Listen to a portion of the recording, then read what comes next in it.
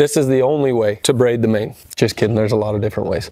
But there are a few key factors that you definitely have to follow or incorporate.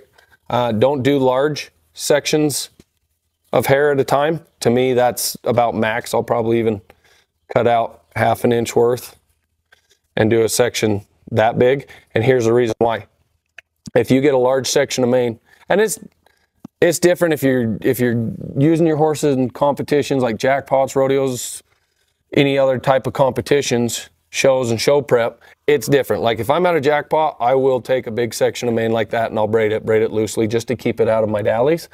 But when you're braiding for maintenance and maintaining your mane and tail, do smaller sections. And the reason for that is if you do a large section, for instance, like that, when that horse lowers her head or raises her head, that neck stretches and the bigger